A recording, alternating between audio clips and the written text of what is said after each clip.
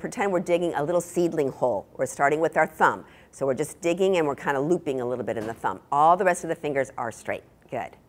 And now the index finger makes a hole, and try to keep everything else straight if you can. You can look down if you want to. Okay, middle finger is going to dig. Is anybody's ring finger moving on this one? Mine is, yeah. Okay, now ring finger is going to move. And then my middle finger is trying to move too. And then how about pinky? Pinky can go by itself. Good. And then all the fingers digging, like really gripping in there. Good. All right, other side. Dig on the other side. Here we go, thumbs. Looping around like you're digging a little seedling hole. Good. And then index finger. Middle finger. Good for the tendons and the carpal tunnel. Good. And ring finger. Oh boy, everybody wants to join that one. And then pinky. Good. And then all of them gripping, gripping tight. Good.